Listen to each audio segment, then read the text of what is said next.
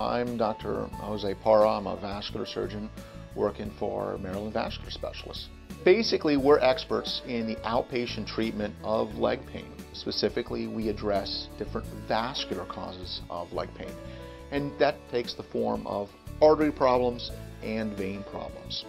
So, for instance, if you have a blockage in an artery in your leg, you're going to get cramps when you walk. And that's where I come in. I can fix that. And it used to be, really 5-10 years ago, that would require surgery in the hospital. No longer. We can do that as an outpatient entirely. If you also have pain in your legs due to vein problems, for an example, varicose veins, that's another condition that we treat.